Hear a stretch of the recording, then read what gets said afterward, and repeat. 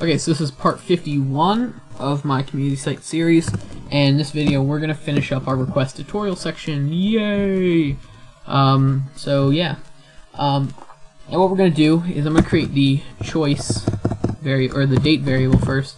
So date date function, and this is going to be f d comma y, and that's just always the one I use for some reason. So what we're going to do is we're going to put in an if statement. We're going to say if $like btn, then our choice is going to equal like, and then we're going to have an else if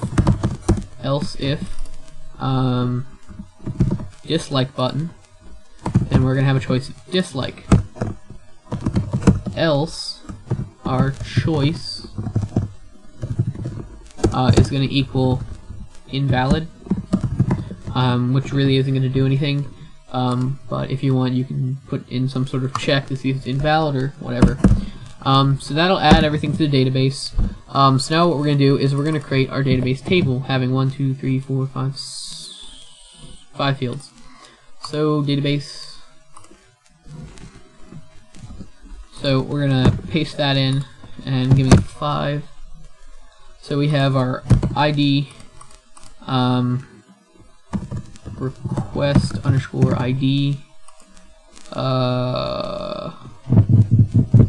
This is our IP, and we're also not storing usernames, so if you're not logged in or not registered, you'll be able to like or dislike a post.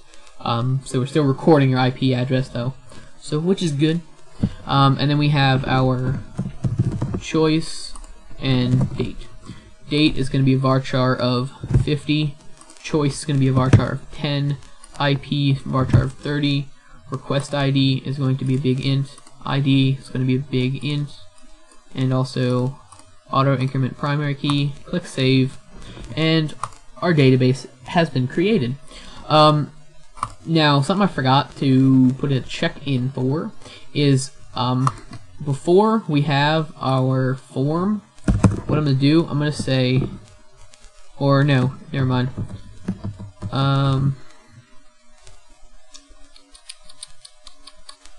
After we get our IP address, I'm going to say if $IP equals $user underscore IP.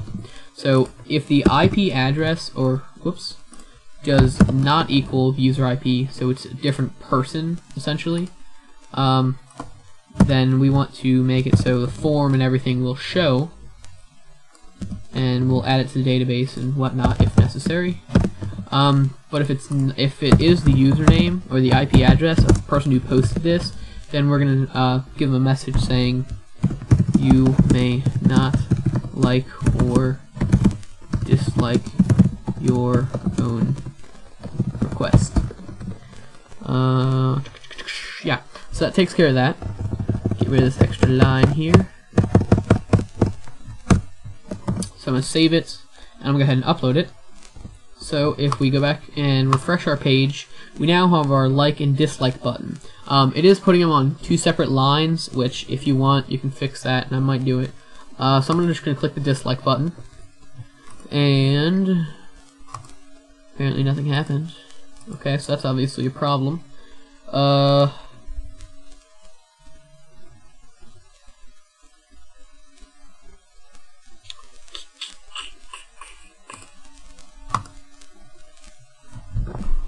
Okay, so I just realized what the problem is instead of having these set to submit, which they should be, they're set to button, which that was my bad. So after we upload and refresh, we click the dislike button. You may not like or dislike your own request. So what I'm going to do is I'm going to pause the video and go ahead and change the IP address recorded for the post of this request. Okay, so I just changed it. I'm going to go ahead and reload this page. I'm going to click the like button. Fatal error. Oh, I spelled something wrong. What line was that? 55. So, fix that. And actually, I just thought about something, and after we add it to the database, what we need to do is we need to update our current, not our current, we need to update the request tut page, so it'll update with a like or in like or dislike. So we want to say update request underscore tut. We want to set like. Okay, set likes equal to, and this I'm going to put in double quotes in here. After we already have the single quotes, I'm going to put in 2 periods, and I'm going to say $likes +1. So what that's going to do is it's going to make it so it'll increase the likes by 1, and then we want to say where ID equals $ID. So after we have that, that will update our likes. Now the problem with that is that we want to be able to update likes and dislikes. So we're going to say if $choice equals like, then we're going to update the likes, and we're going to say else if choice equals dislike, we're going to update the dislikes, okay, and we're going to say else we're just not going to do anything, or yeah, we're just not going to do anything, so we're not going to update anything or whatnot. Yeah, so I'm going to upload the page. So after we upload, if I refresh and resend, syntax error on line 75, awesome. It's because this is here. Echo, nothing. Upload one more, and refresh, resend, and it just says new line. So if we reload this page, let's click like. You've already liked or disliked this request.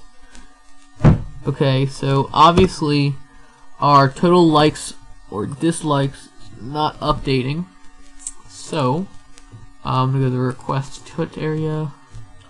Okay, so I figured out what the problem is, and it's because we can't concatenate, it's called, adding in our variables like that. So what I did is I just added likes and dislikes to plus equals 1, so it's just likes equals likes +1, and same for dislikes, and then just put that variable in there.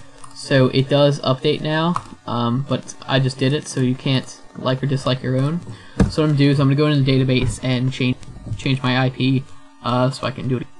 Okay, so I'm gonna click the like button this time, and it says total likes of 0, like, and then we have this. If we reload the page, we now have total likes of 1. Now we're not showing anything after this, so let's go ahead and echo. You have $choice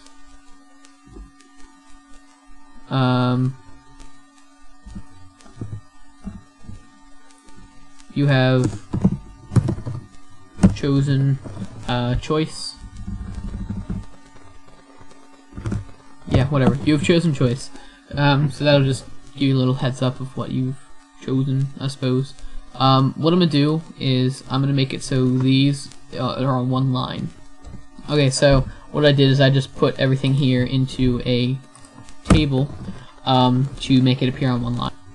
So if we re-upload and refresh the page, it now shows it on one line.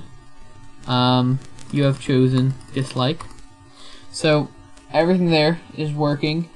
So if we go back here, now 2 dislikes, you've chosen dislike. Uh-oh, that's not good.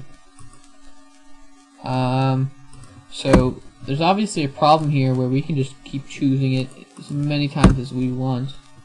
Okay, actually it was because of the database. I emptied the database and set everything back, and now it's working, so that was weird. Dislike, you've already disliked this request. Okay, so that's pretty much going to conclude this. So yeah, you guys can now just click on the request tutorial area and request tutorial, I guess, or whatever. And I will when I decide to make a video, I will do whichever one has the most likes currently, and I'll obviously keep track of which ones I've done, and things like that. So if you've got an idea, go ahead and just go post it and get other people to like it, and I'll get to it. So this is going to be the last video for the tutorial, or for the community site tutorial series for a while, because I'm getting tired of making it until some good ideas come out. So I'm gonna start working on some other tutorials, like some other stuff. Yeah, don't want to get into that now, but so alright, this ends the